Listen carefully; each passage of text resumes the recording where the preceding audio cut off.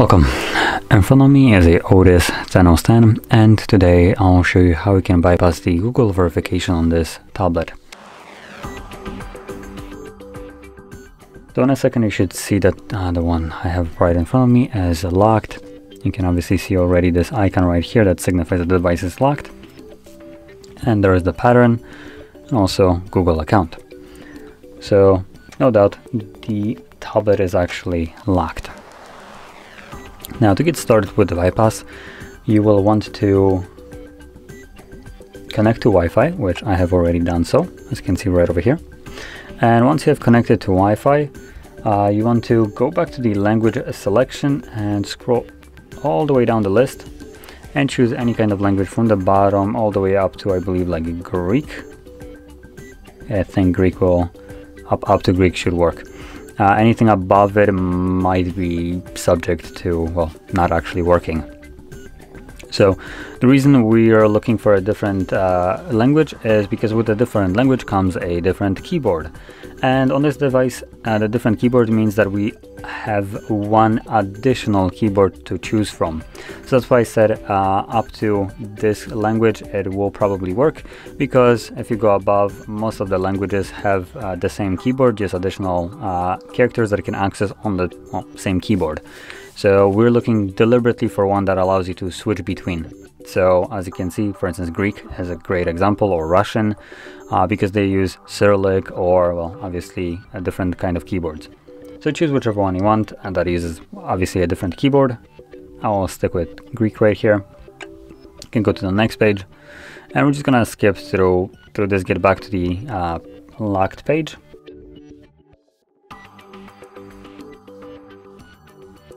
So there we go, we need to now verify our Google account. So this is the page that we're looking for.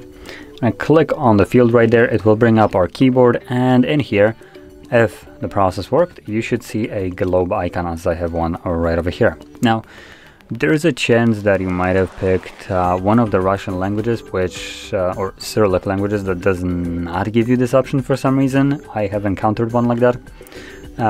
So if you don't see that globe icon, go back to the language selection, change it to some different language. So anyway, from here you want to hold this icon. This will bring up this window right here, and you want to select the last option right here, which takes us to different keyboards. Now in here we are looking to add a keyboard.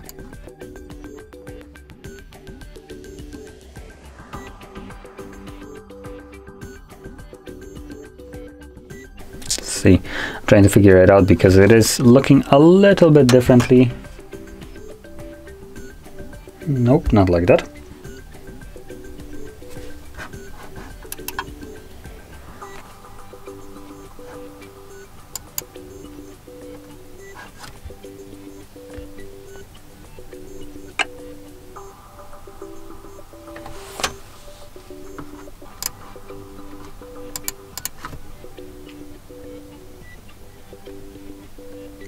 Okay, so once you press on the button, it gives us what we're looking for, which is different keyboards. So to get started, you'll want to find one with an arrow on a side. As you can see, there is one. There should be a couple of them. So pick one with an arrow, then select one of the options right here, and tap on this button right over here. So we have now added another keyboard to our device. So once that's done, we're now gonna go back. There we go. And we're gonna change the language back to our English. And again, we're gonna repeat the process.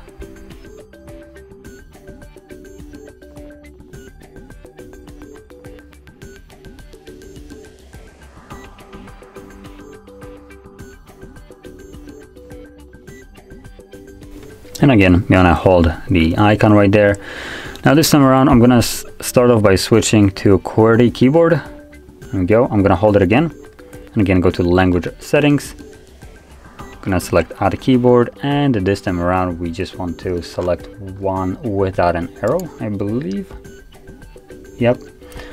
And in here, I'm gonna tap on the three dots and navigate to help and feedback. And here you want to type in use Morse code, or I think if you type in,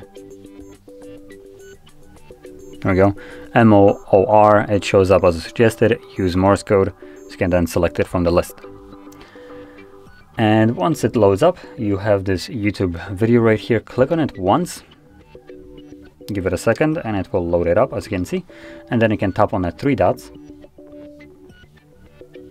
And I guess we're gonna select share. Not really what we're looking for.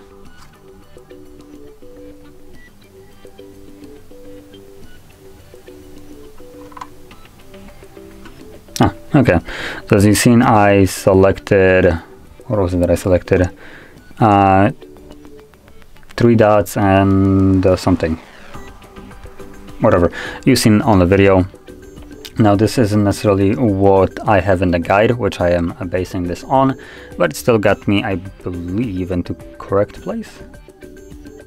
Yep, it did. So we're looking to access our web browser, which we just did. So once we are on our web browser, you'll want to tap on the search bar right at the top and navigate to HardReset.Info/bypass.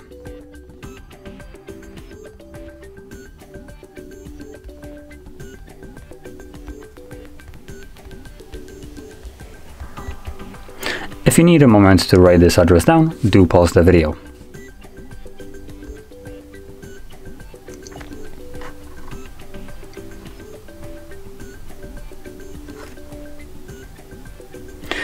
Now once you're on the site, scroll down to the settings application, click on it, and you're gonna scroll down just a little bit to security and location. You're gonna scroll down again into screen pinning, gonna enable it, and also enable lock device when unpinning. Now this will give us the window right here to set up our protection method. Now, as you've seen at the beginning of the video, I had one of the verification methods as pattern. So right here, I'm gonna select something entirely different so it's not confused with that I'm, for instance, verifying the device with the same kind of thing that was visible at the beginning with the same actual, like, correct pattern. So before it was a pattern, I'm gonna now select pin. It's asking me for a secure startup. Let's select no. And I do recommend you to set up a pattern as well, and additionally, to make this easy, select the same one as I do. So I'm gonna choose 1, 2, 3, 4. Select next, repeat it, 1, 2, 3, 4, confirm, and there we go. Now once your pattern has been, or pin in my case, has been set, and hopefully in your case as well, you wanna hold your power key and select restart. Now while the device is rebooting, I'm going to quickly just explain why we did this. So when setting up a screen pinning, the device forces you to set up a screen lock. Normally you would be able to set up a screen lock after you verify this, but because we have kind of glitched in here, the device allowed us to set it up earlier. And because of that, it completely overrides the old pattern that was used before the reset that we needed to verify. So now when we get back to the verification process, we will simply verify it using the pin that we have chosen ourselves instead of the pattern that was previously a verification method. So anyway, once the device boots back up, we do need to confirm the pin. So 1, 2, 3, 4.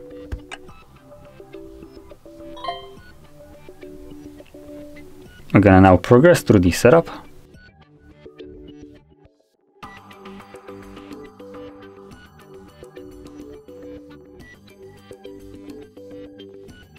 Apparently I didn't even need to, oh no, never mind. Let's go back. I do want to get the pattern verification, so I mean, you already know the password, why don't you just continue? Let me re-enter the password from my Wi-Fi.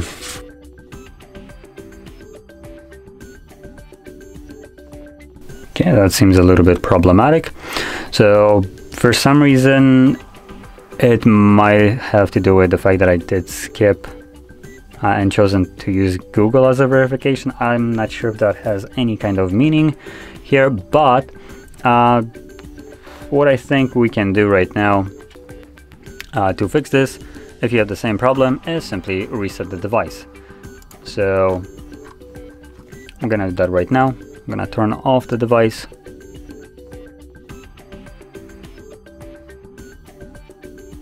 Let's now hold power key volume up. Select recovery mode using volume up, and then press volume down to confirm it.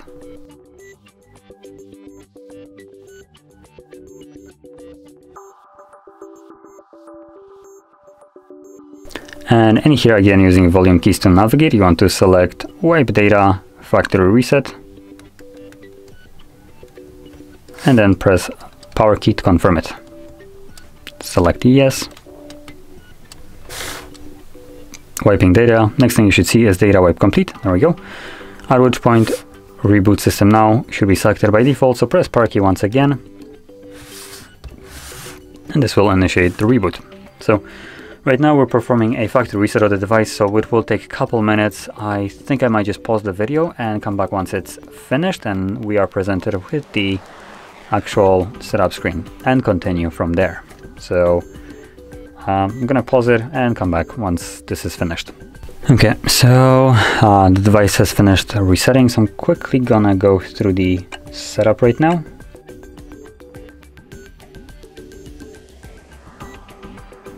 Now what I'm hoping will happen right now is once it gets to the verification process, instead of telling me to verify my pattern as it originally was, I'm expecting it to show me verify PIN instead, though we're about to see if that is the case or not.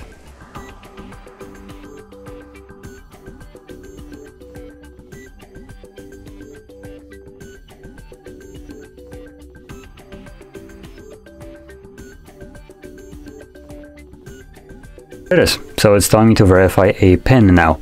So it did do what I was expecting. So let me quickly verify it. 1, 2, 3, 4, as I have set it. So that is also one of the reasons why I recommended you to use the same PIN. It makes it a little bit easier when I'm inputting mine. You can literally put in the same thing.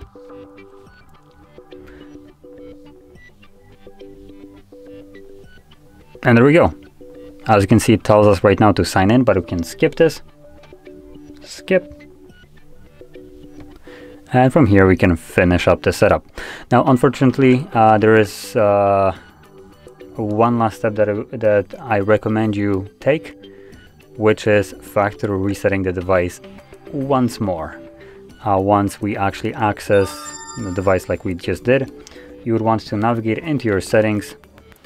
From here navigate to System, Advanced, and then Reset Options, Erase All Data Factory Reset, Reset Tablet, and I believe once you press on Erase Everything, it might prompt you to confirm the PIN once again by selecting, 1, 2, 3, 4.